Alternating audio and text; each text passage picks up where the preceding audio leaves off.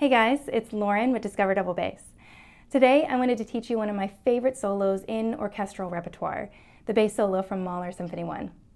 Now this is a really common solo. You hear this all the time in orchestral auditions and any kind of audition really, but I love it. I never get tired of it. It's one of my favorites, and so in this lesson I'm going to teach it to you. Now one of the things I love about this solo is how dark it is. And not only that, it's very haunting. It's basically Frère Jacques, right, but in minor. And so that, combined with Mahler's careful choice to put this on the lowest string instrument, makes this just very creepy and very haunting and emotional as well. And so when you're first learning this, the first choice you're going to have is, where am I going to play this opening line? Am I going to play it on the G string? Am I going to play it in thumb position on the D string? Am I going to play it in extended thumb position? You have a lot of different choices, and a lot of people do many different things. Now, the reason that I choose to play this on the G string is because I like the tone quality that I get on the G string. I feel like even though this is dark and haunting, I still want it to be emotional, and I want to hear that forward kind of nasally tone quality.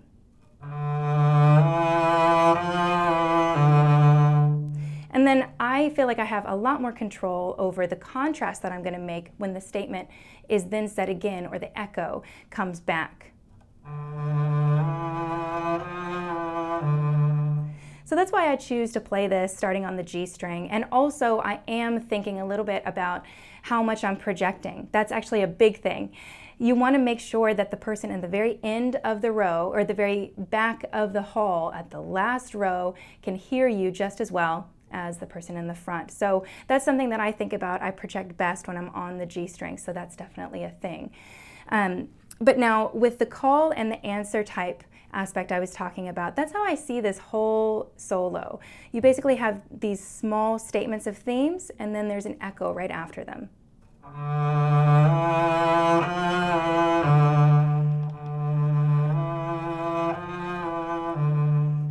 So when I play these, I make sure to play the first one very forward, not necessarily loud, but a lot more confident and a lot more present.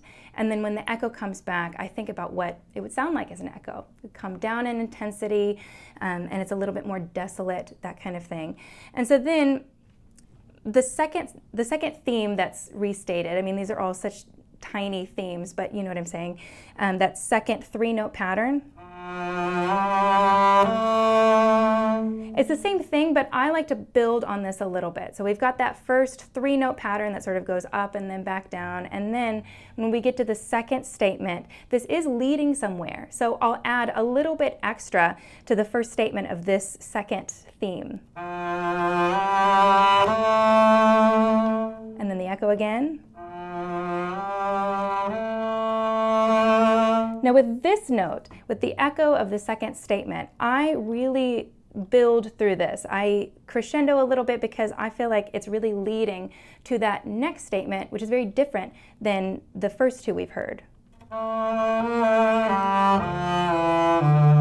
This has a lot more motion than the first two. The first two were sort of these calls of, are you here? I'm here, that kind of thing. It's like they are almost moving. You can kind of feel that lead into the third note of each one, but they're still pretty stagnant. But this one moves more than the first two. So I want to make a big difference. And then when the echo comes back, it's still a little bit more forward than the others, but still an echo.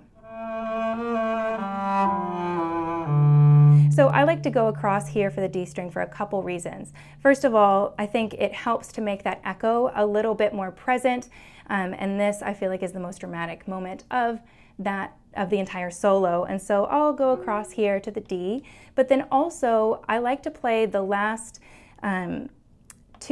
six notes, I guess, the last two bars on these harmonics.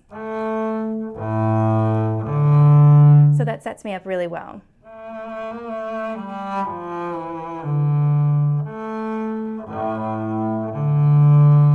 Now, these last two statements, the statement and the echo, are a little bit tricky, and they're always tricky for me on how to lead into them. Do I start bigger than the previous echo?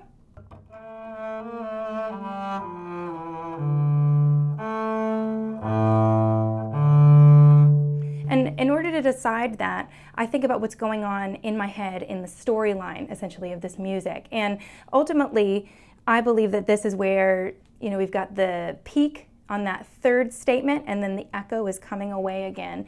And so with these last two bars,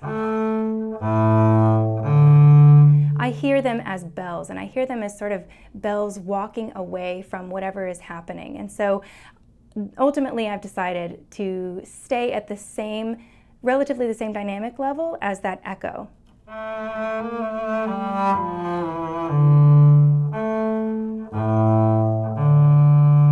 And then come away.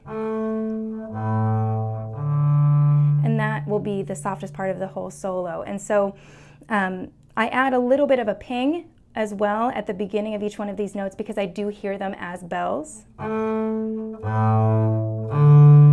have to be careful not to put space in between. I don't want that. I want them connected, but I want them to have that, hitting a bell kind of sound.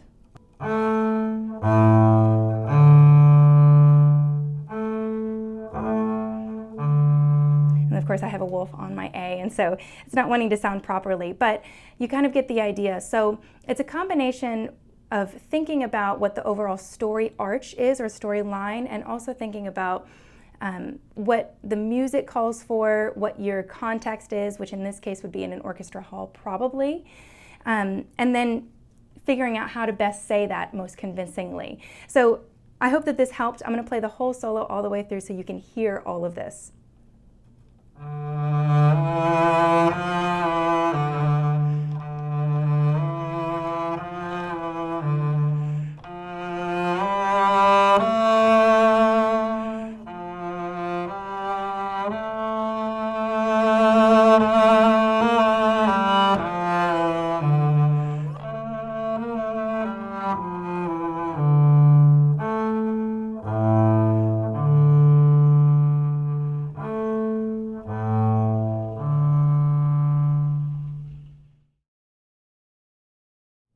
So I hope you enjoyed learning one of my favorite solos in orchestral repertoire.